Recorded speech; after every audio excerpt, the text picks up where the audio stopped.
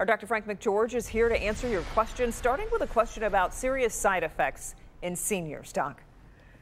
Claudia writes, my friend and I are fully vaccinated. We're 67 and 63 years old. Now, just recently, we were both experiencing heart problems. I'm wondering if this has anything to do with the vaccine. We both received Pfizer. There's no history in my family of heart problems and some in her family. So, Claudia, while there have been very rare reports of heart inflammation in younger people receiving the mRNA vaccines, there have not been any such reports in older adults. Now, here are more of your questions. A viewer asks, I'm fully vaccinated. Since at this time it's considered safe to go to a restaurant, for example, without wearing a mask, why are masks required to enter medical clinics and medical facilities and the staff is still wearing masks? Every business can set their own policy regarding mask use.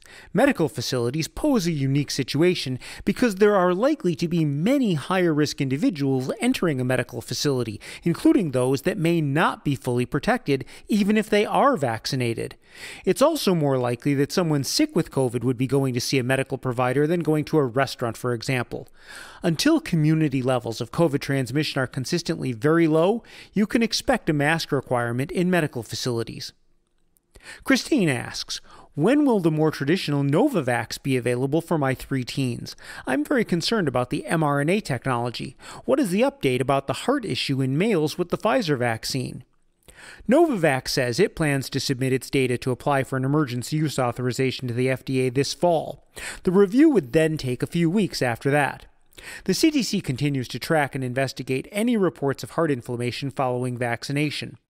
According to the CDC, for every 1 million second doses of COVID-19 vaccine, there have been about 67 reported cases in males 12 to 17, 56 cases in males 18 to 24, and 20 cases in males 25 to 29.